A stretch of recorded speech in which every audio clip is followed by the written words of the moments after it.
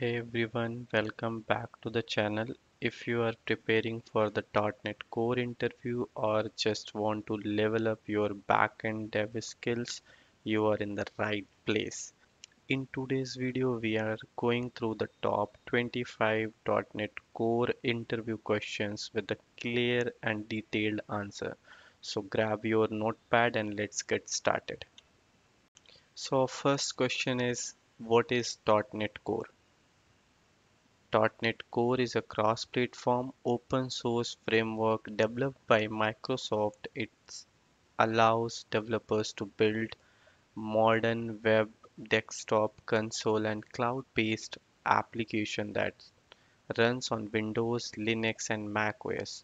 Unlike the older .NET framework, .NET Core is a modular, lightweight, and fast, making it ideal for the microservices and containerization environment like Docker and Kubernetes. Like in previous .NET frameworks, like we don't have features that we can deploy that application over the Linux or the Mac OS. So .NET Core is having that feature which provide you more flexibility to deploy your application in any platform.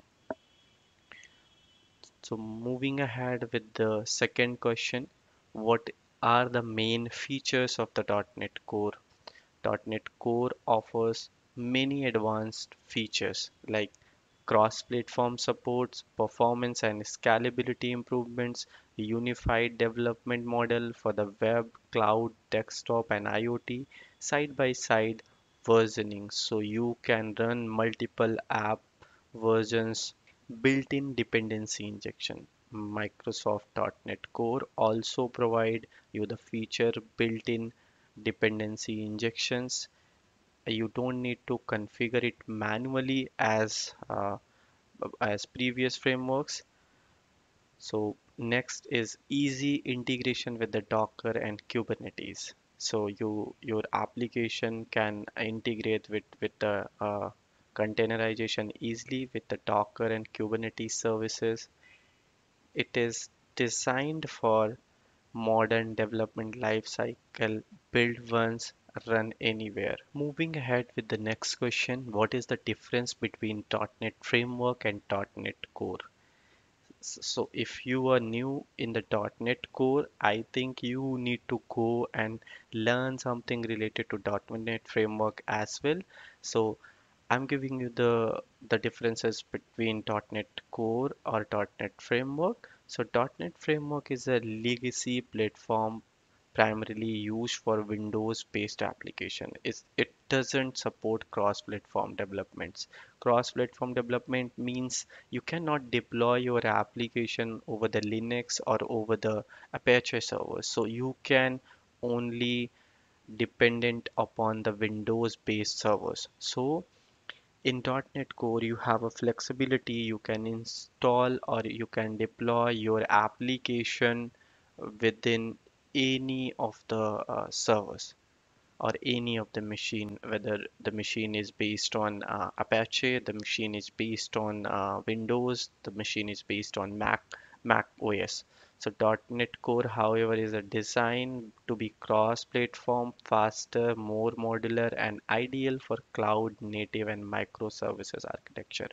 Also, .NET Core supports command line tools and better performance improvements. So moving ahead with the next question, what is CLR, Common Language Runtime?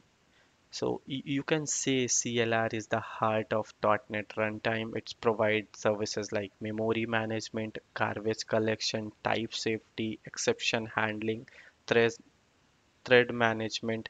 Easily, it's take your C Sharp or VB code compiles into the intermediate language and then just in time compiles it to the native code for the execution. Moving ahead with the next question, question number 5. What types of application can you build using .NET Core? .NET Core supports development of web application using ASP.NET Core, console application, microservices, APIs, cloud native apps, IoT, cross-platform desktop application via MAUI or WPF or Windows applications. You can also create minimal APIs and all. So there are so many things which you can create using .NET Core. Moving ahead with the next question, question number 6. What is middleware in the .NET Core? This is the most asked question in the interview. So please keep a note of this question. Middleware are the components that handle HTTP request and response. They added to the request pipeline using the configure method in the startup.cs class. Example include authentication, routing, CORS handling, exception logging, etc. You can even write custom middleware to plug in logic at any stage of your request cycle. So, like you want to create an middleware to check whether the cookies is available uh, in the session or not, in current session or not. You can create your custom middleware and inject that middleware in the request stage, and that middleware will check within the application and it will give you the response. Moving ahead with the next question, what is dependency injection? How is it used in .NET Core?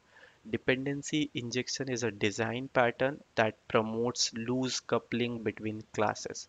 .NET Core has built-in dependency injection by default.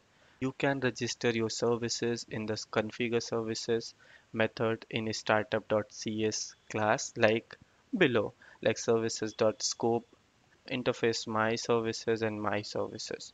So so this is the way you can add methods in the startup CS file.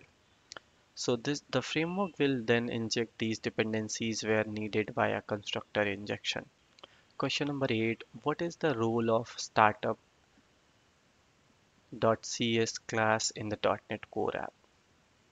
So startup.cs class is a where you define the services of your application uses configure services, the HTTP request pipeline in configure.